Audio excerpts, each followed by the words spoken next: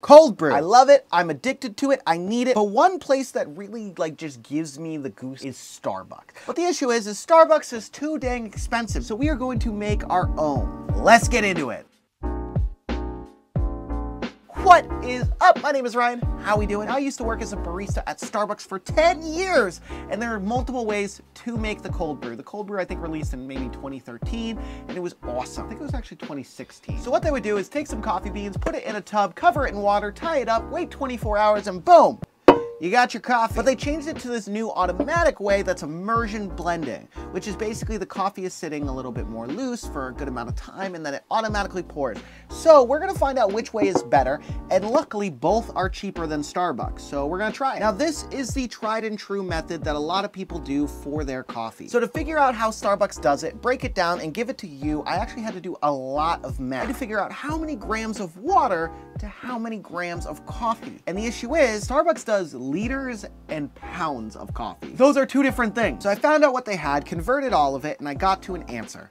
So here's how many parts of coffee you need to how many parts of water. We're gonna take that and we are going to measure out our coffee first. Once you get all your coffee measured, you're gonna then put it in a brew bag. Don't worry, all the links for everything you need are gonna be in the description down below. Also too, my affiliate store will be down there as well in case you just want coffee gear in general. Once you get your coffee in there, you then start pouring half the amount of water that you need on top of those grounds, tie up the bag, and then pour the rest of the water on top. Then all you gotta do is let this sit for about 20 hours and you're good to go. But now we have the immersion method. This is going to be a little bit similar to this method, but using another tool. First up, all you need is a French press, no bag needed. This is gonna save you a lot of money. And although the bags that I chose are decomposable and eco-friendly, this is gonna be nicer for the environment. We're gonna do the same parts water to coffee ratio and throw it into our French press. We don't have to worry about the order in which we pour it now. We're just gonna throw it all in. Once we're done, we're then going to mix it all up, make sure all the grounds are nice and amalgamated. Swirling in your mouth, breaking apart and combining again in a fugue of sweets and savories, so delightful.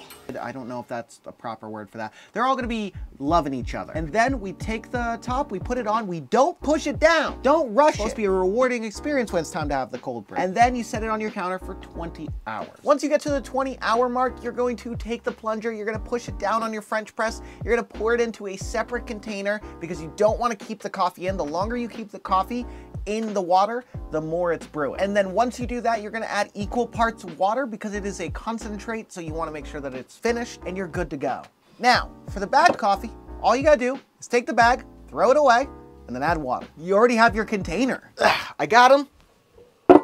Here they are. It seemed cool to come back with them to be like, it's done. I don't know, Martha Stewart style. Shout out. Okay, so we're gonna try each of these, see which one's better, and go from there. So I accidentally was already using my other tasting cup and should have used it in a different style cup. But you know, you live and you learn. All right, so here's the French press method. Smells very aromatic. Kind of got some like peanut butter aftertones, which I really like. That's the French press method. Oh, we got a mess, we got a mess, we got a mess, we got a mess. It's like it never happened. Make sure you cut that out. They don't see my mistake, so make sure you cut out the me cleaning up and all that stuff. Thank you. French press, bagged coffee. Which one's gonna be the way to go? So I don't know if it's like the shape of it, kind of like doing that outward thing, but this smells more aromatic than this guy, which is weird. I did not expect a scent difference. It's good, it's a little bitter. To me, it just tastes like very strong iced coffee. Holy, this is better. This is a lot better. Not by much. Hold on, let me swish some water around or something. Like double check my palate's fully clean. Yeah, this has more flavor. This one just tastes like, I didn't expect it to be a big difference.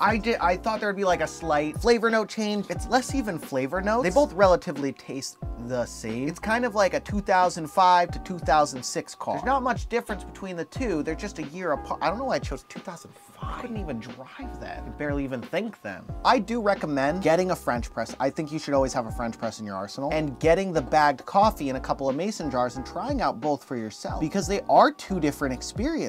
It's kind of crazy. I used the same coffee. I used the same water from the same tap. I did the same exact amount and it's different. So what would I choose? I would choose the old school tried and true Starbucks way.